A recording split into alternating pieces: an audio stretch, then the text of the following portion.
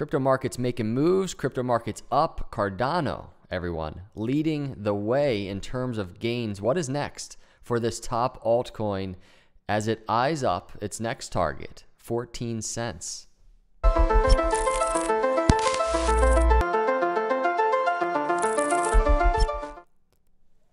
What is up, everyone? Thanks for coming by Crypto Capital Venture. Hit that subscribe on the way in. Let's jump into this Cardano video. You can see October 8th, just a couple days ago, Cardano up, just about 20% right now, making some moves. Crypto markets up in general. You can see Cardano now sitting number 9 market cap. And you can just see it's kind of leading the top 10 in terms of gains. But yeah, the markets in general doing really well. I want to break down the charts for Cardano in this video. Namely, we're really going to take a look at this inverse head and shoulders that I talked about October 4th, around 6 days ago, with that 14 cent breakout target, give or take. As I mentioned in this tweet, it depends on overall markets. But Cardano ready to pump, because it really was ready to pump. You can see what's happened since that tweet. Cardano is up.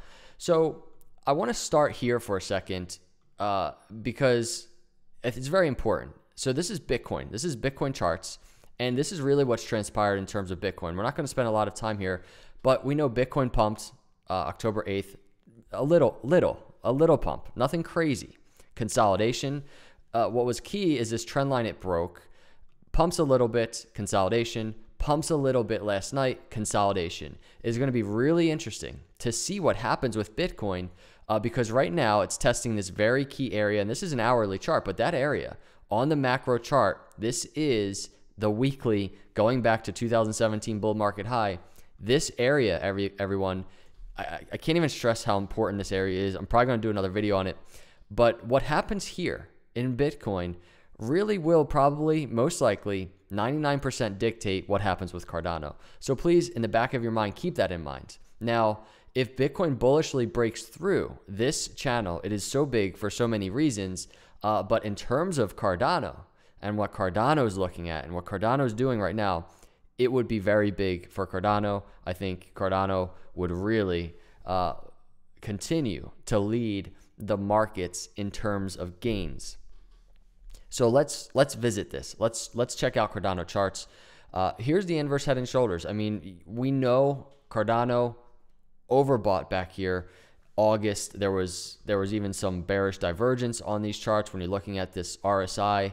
And it was just time for consolidation. We wanted continuation, obviously. It would have been amazing. Cardano testing 20 cents or something back in that August area. But the consolidation is so healthy. And even when we were up here, we talked about it. The potential for a 9-cent Cardano. And we actually dipped below that area. But in the process, we've put in an inverse head and shoulders now. A very clear technical pattern on the screen. It's what I tweeted about the other day, I guess right back here.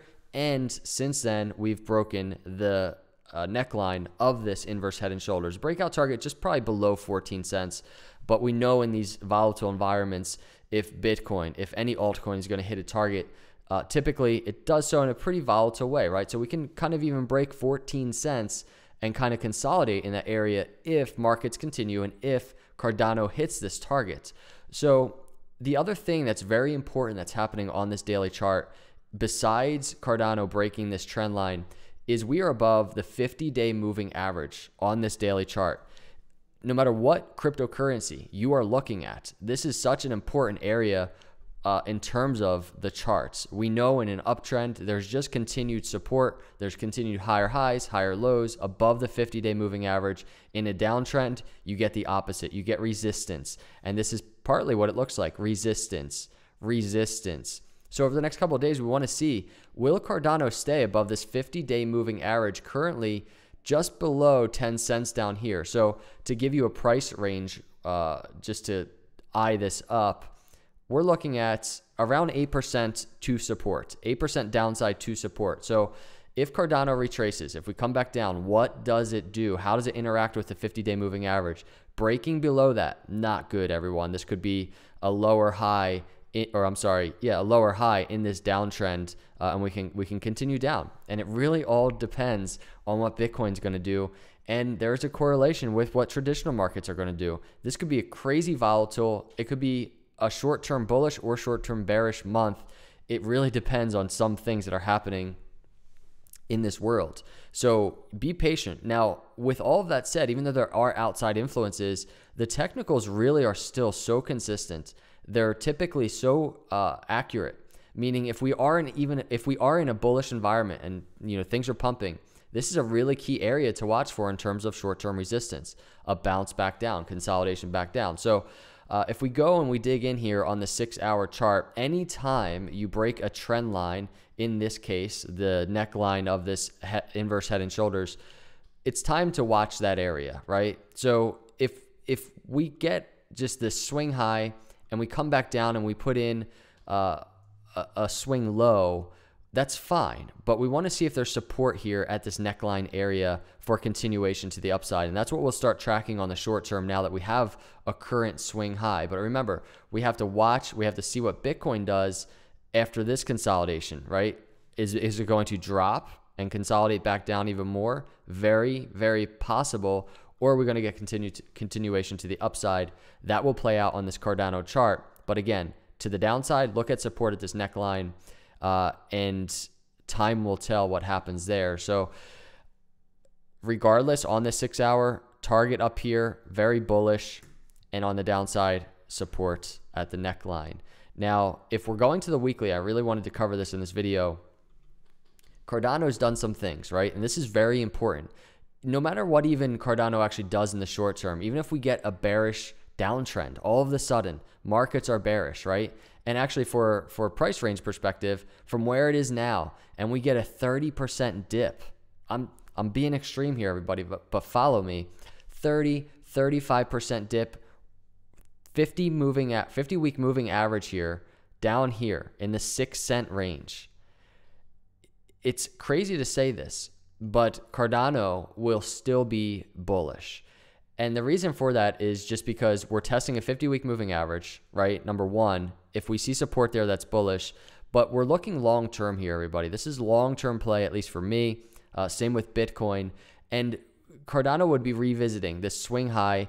And essentially, long-term, this would be a higher low from our low that we put in March. So comes down 30%, consolidation, maybe continuation back up. Do you see long-term, if you have the patience, the endurance, to survive this, this is a nice looking chart, continuation. If you want 50-cent Cardano, it's sitting up there. You just have to be patient. So just have patience is kind of my point. I'm not saying this is going to happen, but I always want to throw out those bearish scenarios because these markets are crazy, everybody. And it's very important to take note of. So all of this happening technically, markets are looking bullish. Cardano looking so bullish. We have our target to the upside. I don't think I plotted it, but target to the upside in terms of price range from where it is right now, we're looking at right around 20 to 30% to the upside. That won't happen overnight, most likely, but it's very possible to happen in this kind of short to midterm, depending on what, again, Bitcoin does. Everyone, Cardano, top 10 crypto, but the project has so much going on. I love it from a technical analysis perspective, sitting at 10 cents from $1.33 all-time high. First off, that alone is ridiculous. But also the project itself, everything going on. You have Gauguin, Marlowe is kind of in talks right now. Everybody's kind of talking about that because of DeFi. And you have all of this stuff. You have input, output, kind of just growing. If you've seen Charles Hoskinson's videos lately talking about just hiring like crazy, I think they're trying to add 50 more employees, but you can see on their LinkedIn, 181 employees. This team is building the Cardano platform, and there's so much in the scope for Cardano and what they're building, and it's just absolutely awesome in my opinion in terms of bullishness, because the project is building something true with true solutions. And so if you're trying to tie that into bullish case scenarios, it ties in very well with just this bullish chart in general. This is a bullish chart no matter how you look at it if you're long-term in this. So wanted just to share an update. This is what we're looking at. Time will tell what happens. You just have to be patient. we get these nice moves, right? This is a really nice move. In my opinion, you don't want to FOMO into things like this. You want to watch how it plays out. Namely, is there support down here? And we're talking that won't even require much patience to see how that plays out. We're talking like a 5% dip to the downside from where we are now. Very possible. So be prepared for it. Anyway, let me know your thoughts. Wanted to give you the Saturday update on Cardano as we watch these markets going into this weekend, into this week. What is going to happen? Time will tell. Sometimes that's all I know how to say. Time will tell. And we just have to sit back, relax, play it cool, and we'll find out, right? Just be prepared for every situation. So if you're here, not a subscriber, hit the subscribe, hit the like on your way out. I appreciate you. Have a good weekend, and God bless.